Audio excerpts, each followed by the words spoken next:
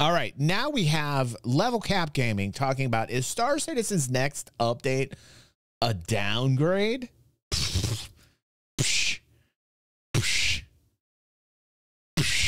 I've been testing Star Citizen's next major patch, and it has some big features like new hauling missions and persistent hangars that can function like a home base, complete with fish tanks for decoration. But it's also becoming a controversial update due to the amount of busy work it's adding on top of Star Citizen's already laborious experience. Let's talk about what's new and if it's truly a fork in the road moment for what kind of game Star Citizen is going to become.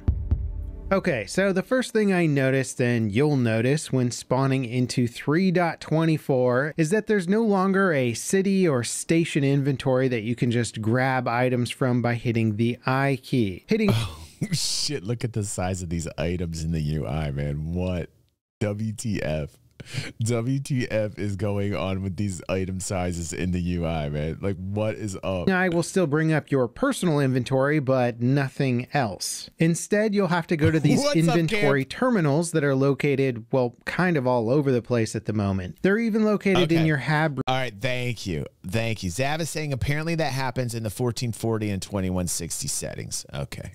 Room when you wake up, which is convenient. From here, you'll need to find the items that you want and then drag them from your main inventory UI over into your drawer UI, and once delivered to the drawer, you can then place them on your person. Now, we've known for a while that station inventory was just going to be a placeholder for a different system, but this new system is a bit cumbersome. The extra step of moving items to a drawer and then to your person is just weird, and it feels like some sort of tech limitation that CIG hasn't been able to solve. It ends up being a little bit more than twice as much work as it was before to equip yourself with gear that you want, especially since a lot of the equipping phase might be a little bit trial and error with seeing what fits and what doesn't. There's going to be a lot of back and forth with the drawer and with your inventory. It's just kind of a pain in the butt. Yeah, I mean, this move adding steps is going to be a hard one to just write this one off to just because we need physicalized cargo when we don't have an economy that really demands the items to be physicalized, because there's no economy. There's no real economy yet, right? So, I mean, like, I get why they had to physicalize the cargo. I understand because they're data sets now, and you need persistent assets in order for the economy to function so it can pull those data sets. However, since there's no true economy yet, it's kind of a hard one to just say, hey, deal with it until there's an economy. You know, like, I get this is a necessary step moving forward for a functioning economy, but at the same time, with the additional steps added to players for equipping items, it's going to be a hard one to write off. To say, oh, well, it's for the economy and it's for the future of the economy. So, you know. Generally, I don't mind. In fact, I like the terminal interaction, but it's comically laborious having to have the drawer in addition to it. I can only imagine somebody starting Star Citizen for the first time and getting stuck at just how to equip gear and get it from your inventory. And once understanding it, going, why is this like this? Having played tons of MMOs, action RPGs, survival shooters, all that have... I was explained by an employee that it has to do with the fact of the information pool that is needed for the economy. Now, I'm not quite sure. I would imagine, since it came from an employee, that is correct, but I'm not quite sure if that is the 100% reason, just so you guys know. You know, I'm just letting you guys know all the facts that I know. Have inventory systems that you need to interact with conveniently, quickly, but potentially even realistically.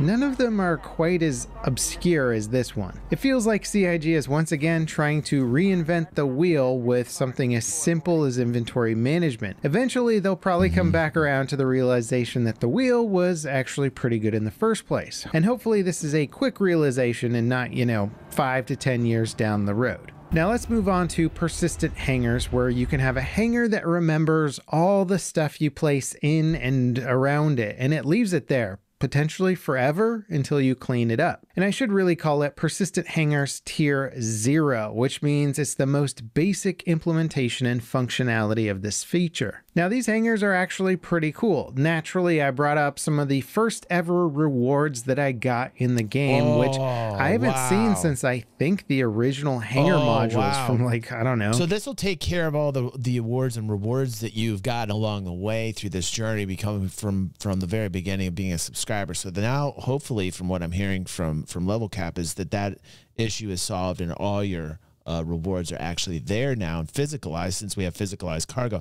So that's pretty cool. I mean, I always liked the bling. I always liked having a place where I could be Scrooge McDuck and have my own, you know, launch pad into my gold mine. So like, that's kind of cool. But yeah, Aether's saying the biggest problem for me is looting. I'll have to try and live, says Aether, but it seems they might have made looting not worth the effort.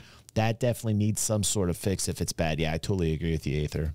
10-ish years ago, but I finally got my fish tanks back. Wow. With, well, no fish in them. I think CIG may need to do some flare overhauls at some point, since these items are very old. It is neat being able to set up a little area that I guess would be my hangout spot, but until they get some weapon and armor racks in the game, the functionality of these areas feel kind of cosmetic at this point, but I can absolutely see them being pretty useful down the road. Let's go. Now, a nice quality of life feature is being able to spawn your ship from within the hangar. The entire floor opens up and your ship emerges on an elevator with flashing lights and blaring alarm systems. And this does look extremely cool, and I thoroughly enjoyed it the first 2 to 3 times that I saw it. However, by the 4th time, I was already thinking, I wonder if there's an upgrade I can make to, you know, speed up this whole ridiculous process. Also, if you call up the wrong ship by accident, which I absolutely... Well, here's the other thing, too. If you can call up... Hold on one second. Also, if you call up the wrong ship by accident...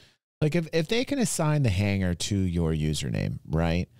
And they can code in, and again, this is just me speculating here and asking questions to the audience and to those that might know a little bit more about this than myself. But if they can code the hangar to your username, couldn't you bring back the custom hangars essentially, like at the point of requesting your ship? And your ship, your ship gets assigned to a hangar, and then the hangar gets assigned to your username. Couldn't at that point, couldn't they code in like your old school hangars, like your Revel and York hangar, so that when you enter your hangar, you have your like your Revel and York hangar like ready to go? Like, that to me seems like that would not be that hard of a thing to do. If they can assign the hangar to your username, they should be able to just say, okay, there's LevelCap, this is the hangar, give him the Revel and York, which is what he wants when he goes into his hangar. That would be fucking awesome. If you guys think that that's a good idea, put a 1. I'm not quite sure how much work that would be, but that would make a lot more sense to me. You walk into the hangar they actually got when you bought your package. Why in the fuck can't you do that? Right? Like, that makes most sense to me, you know? Right. Like, and more people are going to be happy because they get that cosmetic feel that they want. It's more unique. It's more their style. Yeah, it just seems like the next step forward. Which I absolutely did. Right, you paid for the hangar, you walk in, it's assigned a username, you open the door, and boom, there's your Revel or York or your Arrow View or whatever hangar you want that you got, that you bought with your package. Boom, there it is, like old school days. Since now we got physicalized cargo and we can see the rewards, man, just like that would be like, oh man, that would definitely grab me. That would be so sweet.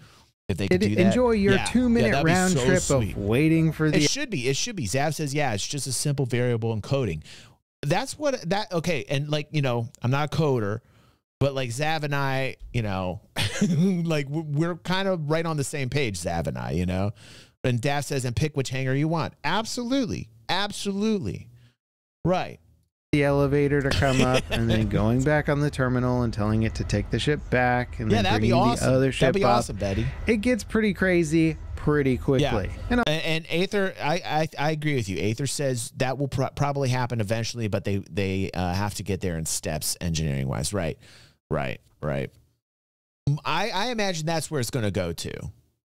Also, due to the terminal UI not being my favorite, it's pretty easy to call up the wrong ship by accident. Now, if you have a large ship, you will get a large hangar to fit that ship, whether or not you want to call up specifically a large ship. And the large hangars look very cool. The size is impressive, except when you realize that you have to run like half a mile to get to the cargo elevator. The larger hangar layout really doesn't make a ton of sense when it comes to convenience. We're going to need some gray cat vehicles just to drive around them, which might actually be the point. In fact, in the very first hangar modules, that's when they added the original little gray cart buggy to get around it quicker because they were so massive. However, the size really just feels like more of a flex at the expense of actual convenience, and I think that's going to get old real quick. In fact, unless you're operating a large ship, I think you would prefer a smaller hangar just so you can get around it quicker. Also, spawning a small ship on the world's biggest elevator is pretty funny, and then you have to run like half a mile to get to it. Now, speaking of elevators, the new cargo elevator is how you get your... That's like old school, though. That totally reminds me of old school. You remember that? Spawn on your ships in the center and it'd be like the smallest ship ever. Your hangar would be so fucking huge. Big stuff in game from the inventory anyway. You use the terminal to access your inventory, move it onto the elevator, and then call it up. Then you see your items there on the elevator and you can move it around and do stuff with it. Cargo containers are supposed to make this process easier, but to get a cargo container to put your stuff into,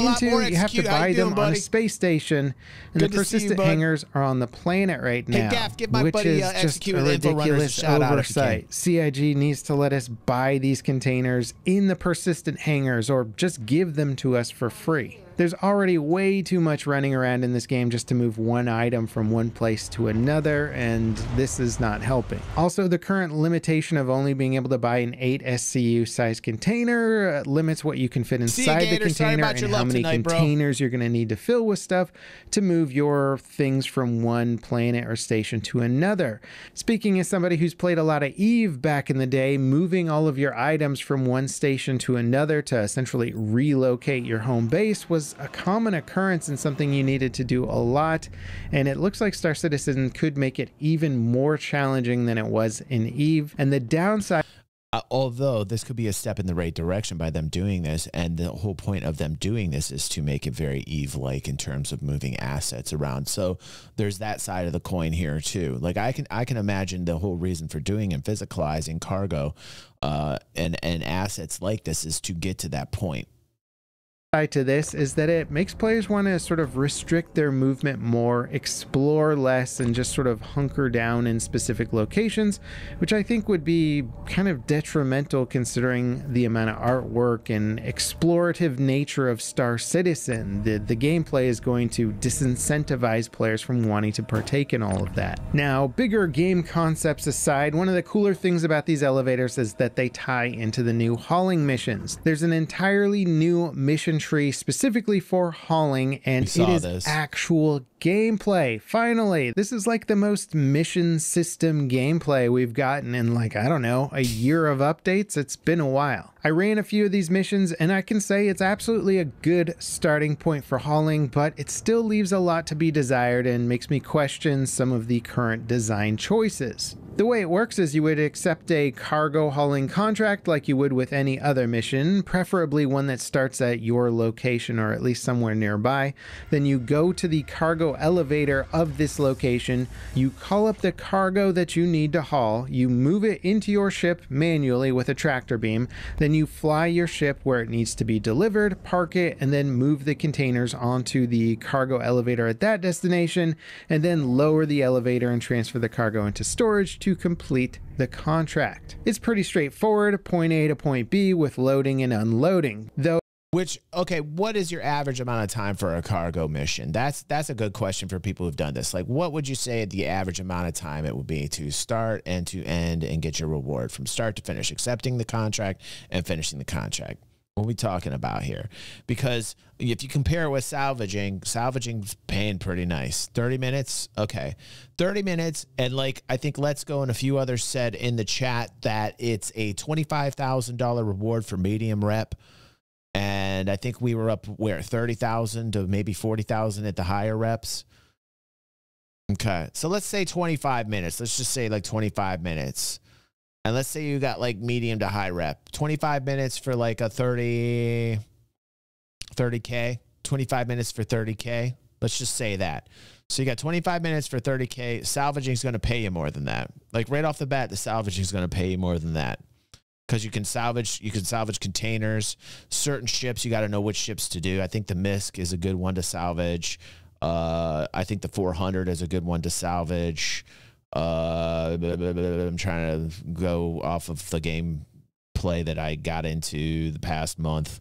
Trying to think what else I salvaged. It was good. I remember the MISC, the freelancers being good to salvage. I remember the 400s being good to salvage payout wise. I'm trying to think what other ship I liked to salvage because some of them were bugged. I thought the Hull E was gonna. I thought the Hull was gonna be good to salvage, but it ended up not being the best because I couldn't get anything out the door when I was trying to tractor some of the components out the door. It was a pain. It was painful, you know. So I think salvaging still pays more. Yeah, panels. You can salvage panels. Yeah, the panels pay nice. Yeah, the panels definitely pay nice, Bender. You're right. Yeah. Aether says, I don't know. For that much time, I feel the reward should be higher. I would agree with you, Aether, you know? Yeah, I mean, the amount of time that you're loading and unloading. Again, this really comes down to, again, like, they got to be a little less stingy with these rewards. You know, like, they got to kind of think about TVR. Like, we talked about this. In fact, it was 2 weeks ago. In fact, it was the economic dude who wasn't Tony got on and talked about TVR, time versus reward. So, like, I think there just needs to be a slight bump in reward, you know? Again, why I love dynamic, player-driven economies, because people decide what the value is eventually. And there's a whole other bunch of variables that figure into that, you know, like the area that you're delivering to, the items needed, the organization, and how bad they need said items. So there's a lot of variables that feed into that demand, you know.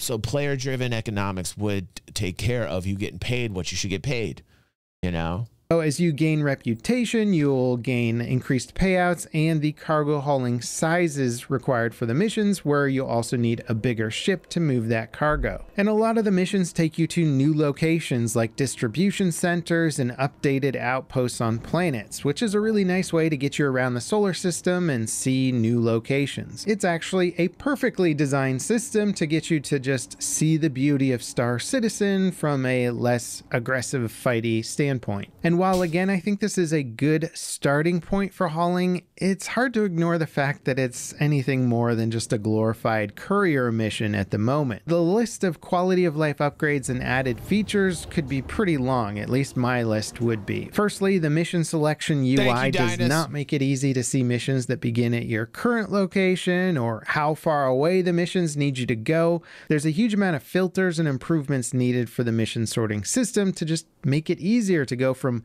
point A to point B and then from point B to point C quickly without having to do all this comparison research. The next quality of life update would be in the loading unloading process. I picked a ship that had a built-in tractor beam because I really like the idea of being able to unload entirely from the cockpit without having to leave the seat of my ship. Unfortunately, we're not even close to that being a gameplay loop yet. Firstly, the tractor beams on ships do work, but they're very awkward at the moment.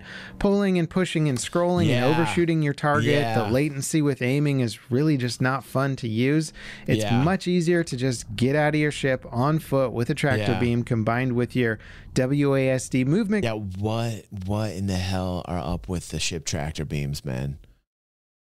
What is going on? They're so wonky. Controls, it's just more enjoyable to do it that way. Secondly, even if you do load everything onto the delivery platform from your spaceship, well, you still have to manually go over to the platform and then lower it and then transfer the cargo. And get that Cutlass Black tractor beam working already. I mean, they relocated that Cutlass Black tractor beam spot because it was in a really dumb spot. And anybody that owns a Cutlass Black knows what I'm talking about. That tractor beam spot was horrific.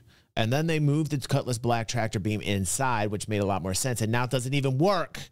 So make that thing work, for God's sake. On the UI to finish the mission. It'd be really nice if they could automate this process and have the platform just detect when you have the correct cargo loaded and then just complete the mission from that point. In fact, always having to unload makes it feel less like a trucking job and more of a couch delivery type job. You have to drive to the location and deliver stuff up a flight of stairs, where I'd much rather focus on the driving part. And with the contract jobs, at least for the time being, you have to manually unload everything. There's no convenience. Okay, but here, I understand people bitching about this, but this is the realism that's going to be in the game, period.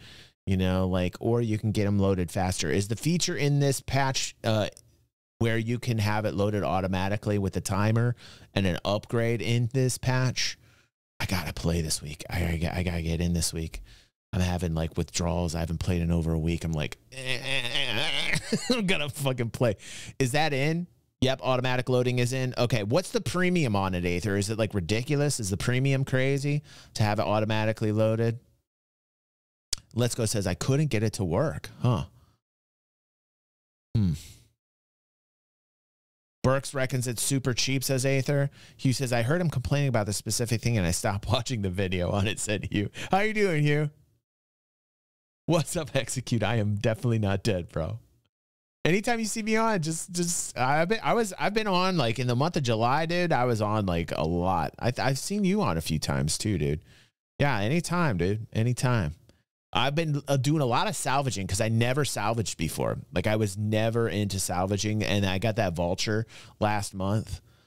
What is it this month, by the way? Like what did they switch to in August? I kind of wanted a little bit more time with the vulture. What do they got going on in August? Yeah, my car died, dude. Like there's been a lot of things going on. Execute. I've been bitching on the morning streams continuously. Hugh says, I am okay. Hope you and everyone else are well. It's good to see you, Hugh. I'm glad you're okay, bro.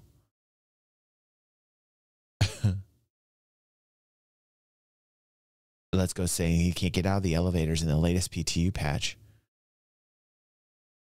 Zav says, Execute showed the viewers his Matrix setup. Your Matrix setup? What is going on over there? Is Execute going Neo mode, Zav?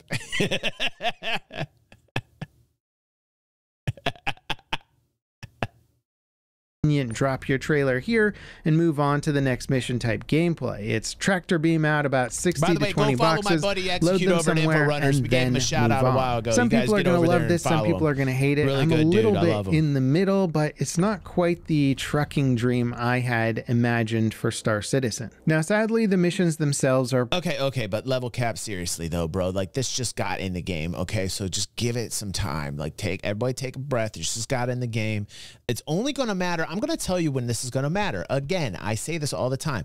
This will matter more when it's tied to an economy that works. When there is a player, well, it won't be player driven. It'll be AI simulated demand, but hopefully they can make it look like humans are actually wanting to buy things enough for me to say, okay, this economy works. And Star Sim, which is the new word for quantum, actually gives us this AI replicated demand that we're supposed to get, where we can't recognize the difference between AI simulated demand and player driven demand. I'll believe that shit when I see it, because I don't see what I want to see from the NPC or the AI reactions from pilots, nor do I see it from FPS units. So, you know, I don't have that much faith that they'll be able to do it with the economy, to tell the truth. But let's get to the point where it actually happens. So it will get exciting when the economy is the economy that we have wanted for years. That's because you're buying the cargo that somebody needs, whether it be NPC or whether, even better, it be player. I always love it when it's for a player. If I got the cargo and I got a contract with players, in EVE, for instance, lots of traders in EVE where they got contracts from other organizations, corps in the alliance that needed said items, ships, weapons for a war, and those items needed to be delivered ASAP. Now, put yourself in a cargo haul or a cargo ship freighter. You got these goods, right? And you're delivering it to them. You're getting paid fat money because they need that to fight in a war, that means the world to you. Then there's meaning. So what LevelCap's talking about, I get, because you need to feel the connection as an industrialist, as a trader. You need to know that like what I have in my hold is needed. I gotta get it there, and they're going to pay you good. That's when the game becomes really fun for traders in the verse. That's when it gets fun. This is all placeholder right now. This is all placeholder. This is getting us to that point. Pretty devoid of, well, anything interesting. There's no NPCs to receive the cargo at the destination, nobody to direct you where to put stuff or make idle chit chat about what this cargo is being used for. This type of set dressing NPC stuff could really be used to make the world feel alive, and at the moment it's just stark and empty. The description, again, of course it is, but like this was not in the game, motherfucker. Listen, LevelCap, listen, nothing against LevelCap, nice guy. But like this shit was not even in the game. It's in the game now. You understand? So there's that progress that people say it's not happening. But like let's let that sink in for a moment. This is the progress that people are telling you is not happening. Okay. Now it's in the game. Progress. Okay. That everybody says isn't happening. And now it's empty. Well, of course. We're not where we need to be for this to be meaningful yet. This is all placeholder shit. Okay, but it needs to be in there so that we get to that point when we're doing the trading and we got those instances where it's life or death. That's when it means something. And this means a hell of a lot more. And it's not empty because it's in the game. It's a design feature that's in the game that you absolutely need to get to the point we're all trying to get to. You guys get what I'm trying to say, or am I the only person in the room right now? You understand? Like the thing that makes me the most mad are when content creators are bitching that there's no progress. Here's the progress. It's put in the fucking game. We have the progress. Now the progress is in there. They bypass the fact that the progress got put in there, and they don't talk about the fact that they just saw the progress. They don't say, "Oh my God, there's progress," and then they say when it's in there that it's empty. Du hast mich gefragt. Du hast mich gefragt. Du hast mich gefragt. Und ich hab nicht gesagt. Thank you so much for that. Let's go. Thank you. I appreciate you. That's what gets me frustrated. This is nothing against LevelCap. This is just against the entire content creation fucking genre. Like, you know, I guess it's easier. I guess it's easy for a reactor to talk about this, but I get to watch videos all the time that you guys want me to watch. It's my biggest gripe is, right, I'm an enhancer. Thank you, Red Bear. Thank you. Thank you. Thank you. I'm enhancing. This is what makes me the most mad, and it should make you mad as well. You're all being tricked. I mean, like,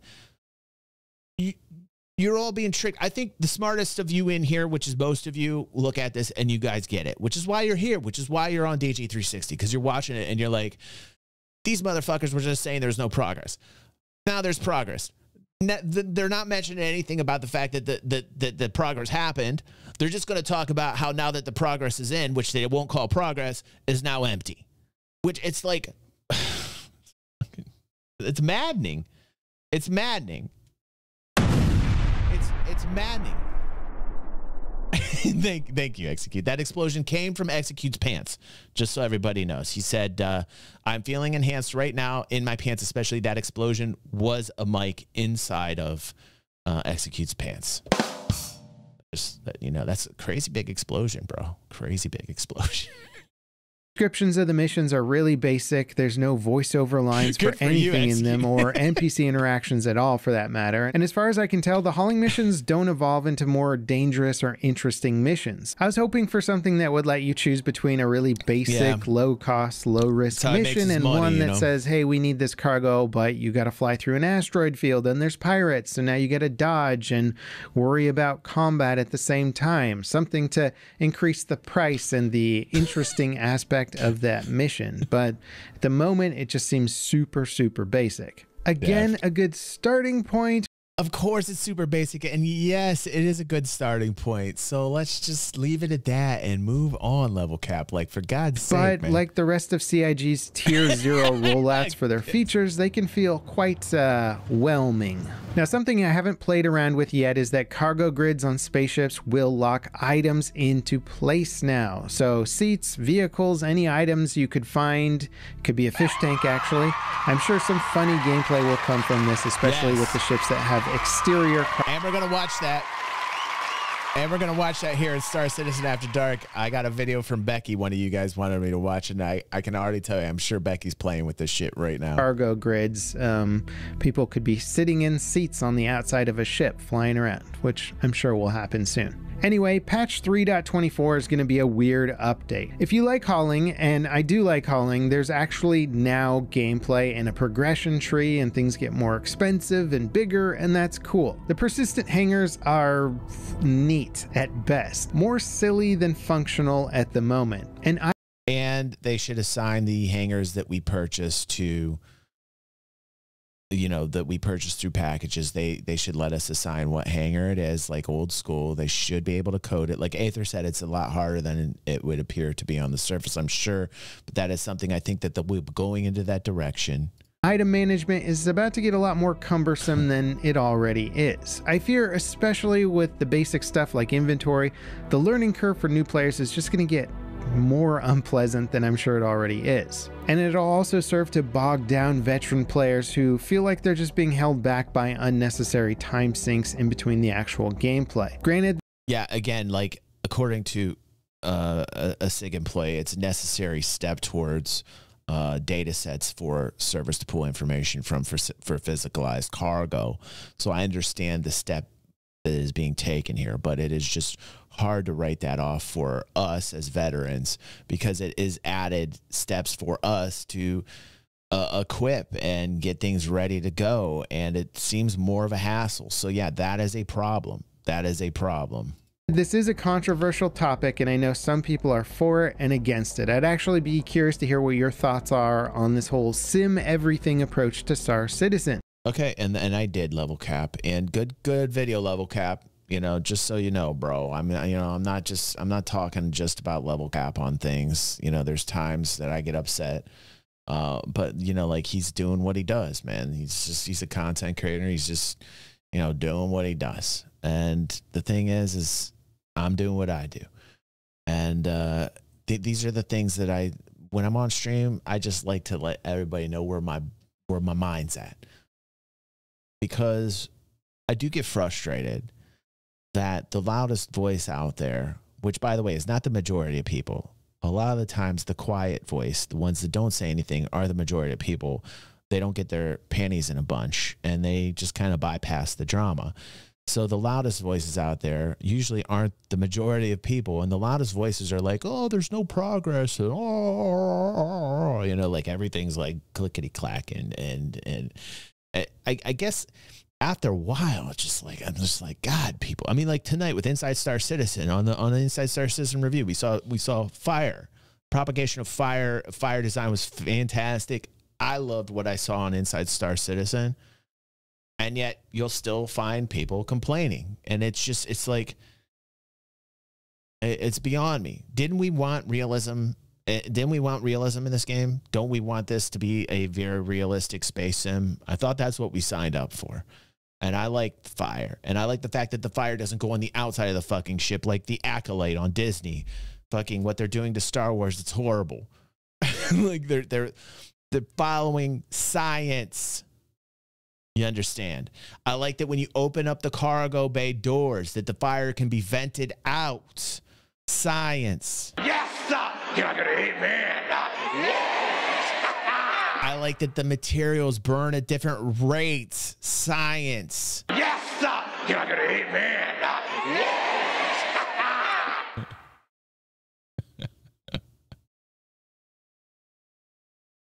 And I also like the fact that I know for a fact that when it's introduced, it will be buggy as hell.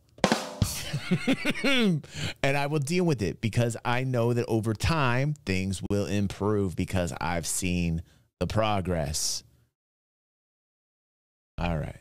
Yeah.